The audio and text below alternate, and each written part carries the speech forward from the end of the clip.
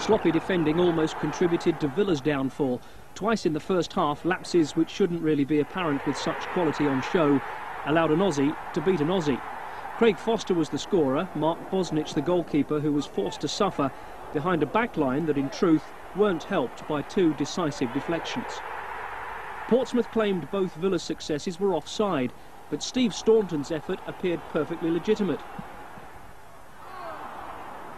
And Simon Grayson's late second-half equaliser was allowed to stand because Mark Draper was only interested in retreating. It completed the sort of escape upon which FA Cup runs are built.